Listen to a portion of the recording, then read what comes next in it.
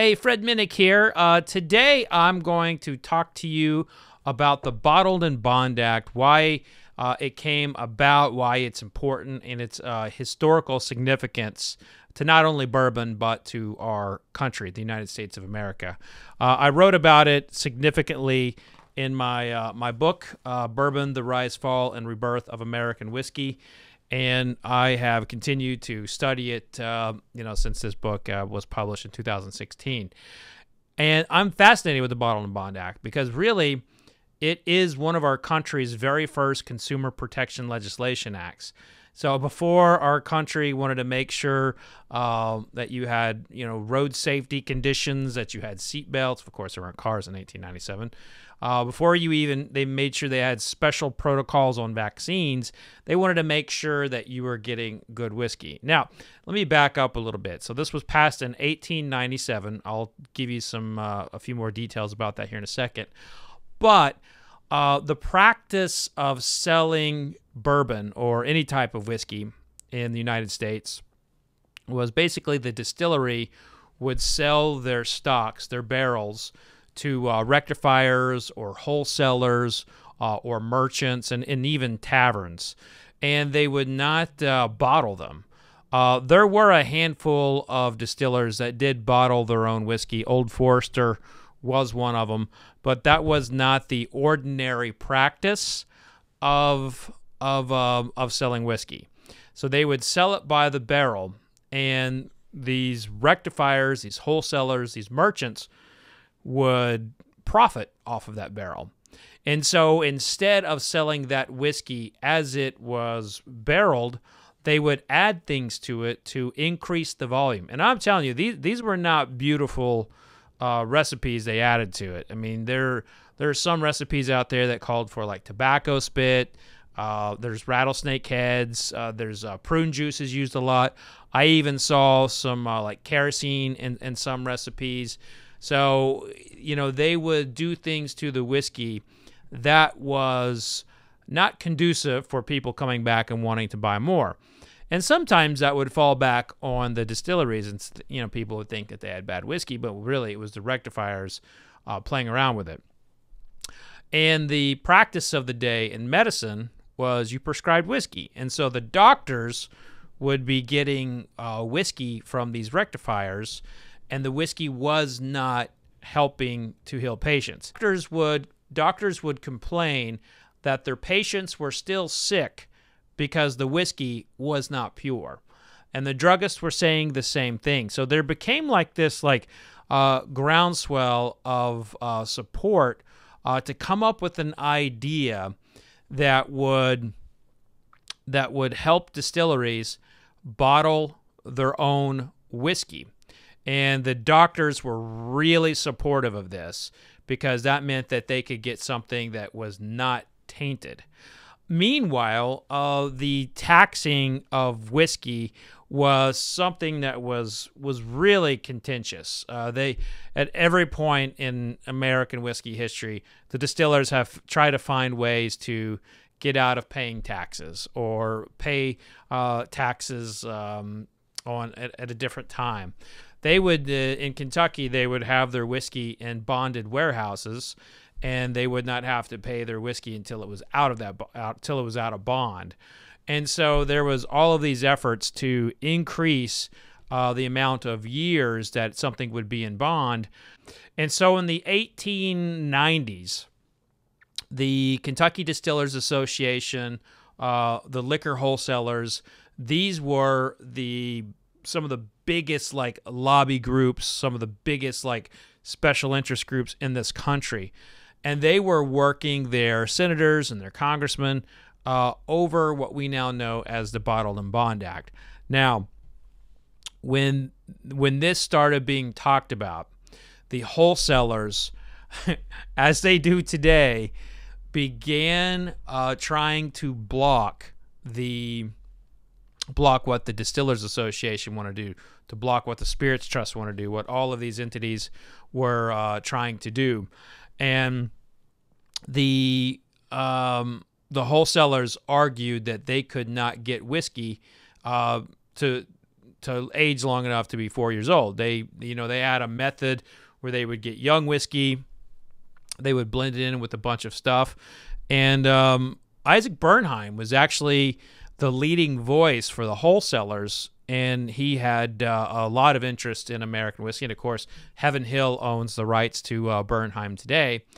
And Bernheim was really adamantly against the Bottled and Bond Act because he had a belief that Canadian whiskey needed to be sold and enjoyed in the United States. Of course, we all know that belief would come true with the likes of Crown Royal and Canadian Club. A lot of people love Canadian whiskey. There's a lot of great Canadian whiskeys. But in the 1890s, Kentucky bourbon and Canadian whiskey, if they could have dueled it out in the streets, they probably would have.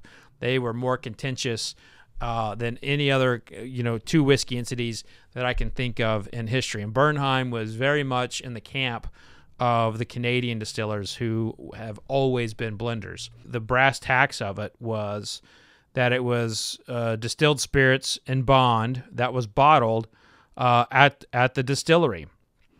And there was this whole factor that they could cut it down to 100 proof.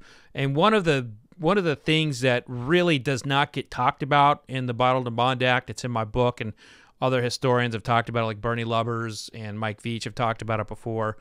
But one of the things that's really important for the Bottled and Bond Act passing was exports were not allowed unless they were in the original package. And so this was getting it put in a bottle by a distillery basically opened the door for them to, export cases versus whole barrels. So that changed a lot of the game from an export perspective.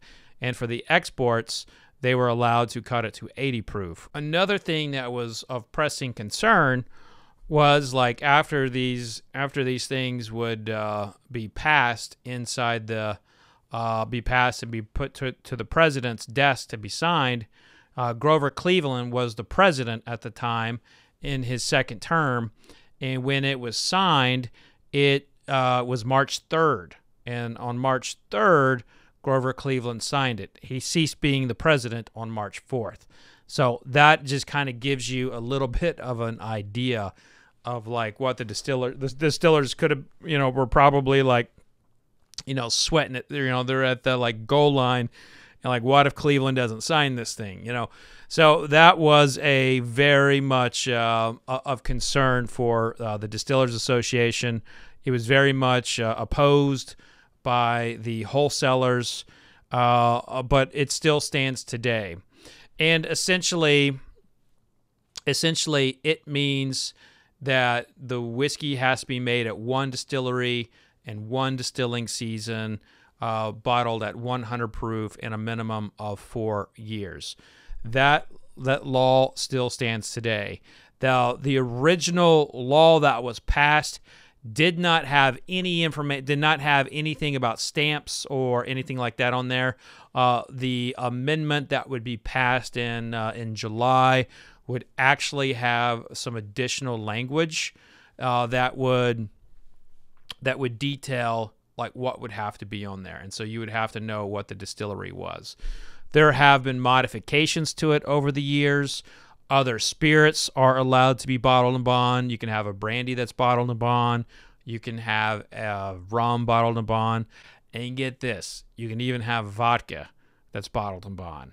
And I have never seen a bottled and bond vodka, but put paraffin wax inside the barrel and age it in there. So American rules do have a bottled and bond vodka option. So yeah, giddy up on that one. But that's just a little kind of short history behind the Bottled and Bond Act. It's really important because the Bottled and Bond Act kind of represented a time where the distillers all worked together to accomplish a common goal. They also set precedent for consumer protection legislation, and they started to get the government to look at defining more things about whiskey. They would later, the Pure Food and Drug Act in 1906 would 1907 would later define types of blends, and it would take out medicinal whiskey. The Taft decision, President Taft would later define bourbon and whiskey, but it really did start at a federal level with the Bottled and Bond Act. And that thing is, we have the 1964 congressional resolution, but the Bottled and Bond Act was this country's first real big step into protecting its whiskey. But how things have changed. Bottled and Bond doesn't quite mean what it used to a lot of people, but this, when you saw this on the label, that was the creme de la creme. That is what people sought. It's making a bit of a comeback, and I dare say Bernie Lubbers from Heaven Hill is a big part of that. Heaven Hill has the majority of the Bottled and Bond brands out there. But as you can see, there are Bottled and Bond brands from Texas, Tennessee, all over the United States. So it's exciting to see where that's going. But I appreciate you tuning in for this little history lesson.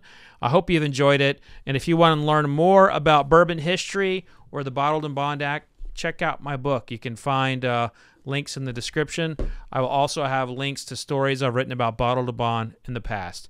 Cheers, everybody. Be safe.